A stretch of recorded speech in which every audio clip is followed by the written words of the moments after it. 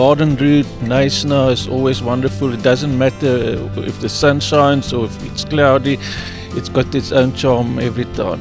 And you've got to watch your subject that you photograph and the background constantly, because it keeps on changing. So you've got a few seconds to get that right shot, and then you wait for the boat to move again. But it was interesting.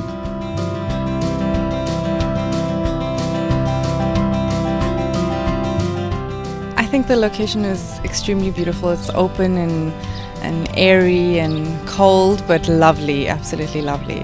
I found it really good, the interaction with our art director Sherry, of course, and then also how we got to know each other. We became comfortable, it was at ease, everything was just enjoyable. We've started a series of black and white iconic images in South Africa depicting Mango's play of fly and why not today. So it's experiencing South Africa and what it has to offer, what's not to like about the garden route.